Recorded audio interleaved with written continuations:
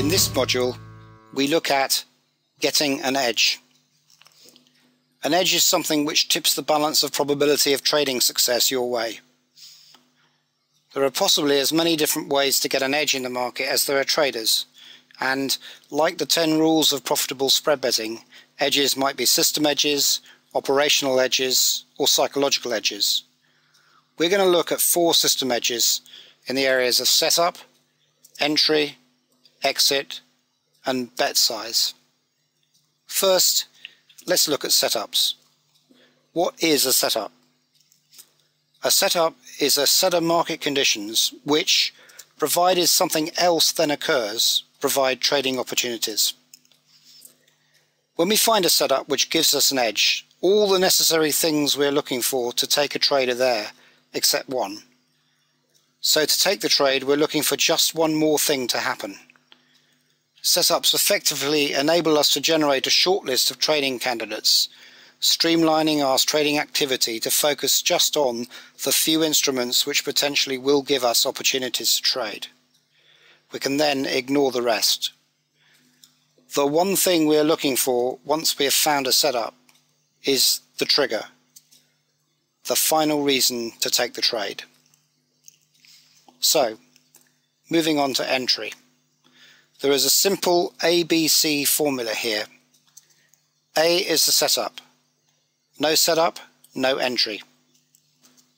B is the trigger. We do not take a trade just if we see a setup. We wait for the trigger. No trigger, no entry.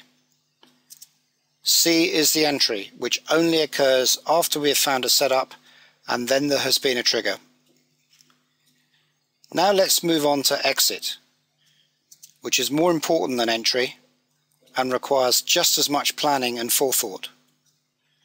For many spread bettors, the quality of their exit technique represents the difference between winning and losing in the long term. In this DVD, we're aiming to get an edge by using multiple exit techniques in combination, each designed for a different purpose. But the techniques themselves are simple. First, we will always have an initial stop when we place a bet, a predetermined point at which we will exit the bet if it goes against us, as well as the more obvious reason for doing this, which is to conserve capital. Having the predetermined exit point also defines our expected risk on the trade, barring gaps and other symptoms of volatility, and gives us a basis for measuring reward versus that risk. Next, some of the time we will be exiting at a predefined target, and generally that target will be at the point where we get a gain of twice our original risk. The purpose of this is to bag profits of a certain size when they occur, and not run the risk that they disappear.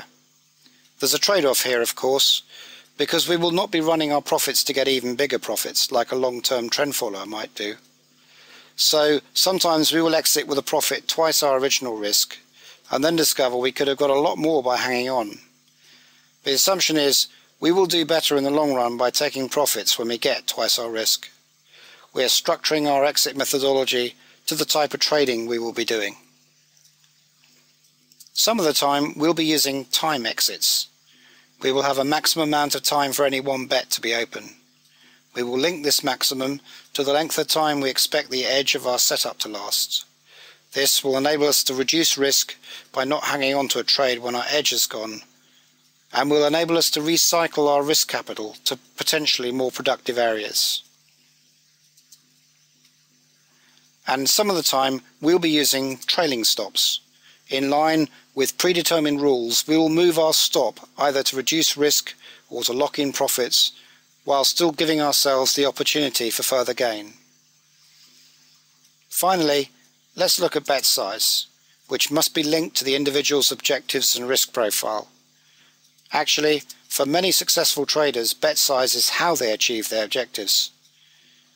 Here are some possible objectives some people might have: to stay in the game, to give the long-term edge in any of the strategies they use a chance to play out. The strategies in this DVD generate a lot of potential trading opportunities. But obviously that won't be of any use if the trader is out of the game through betting too much before they can benefit from any long-term edge in the strategies they're using. Partly for that reason, the benchmark in this DVD for the maximum amount to be risked on any one bet is 1% of available speculative funds. As I said, this figure needs to be matched to the objectives and risk profile of the individual.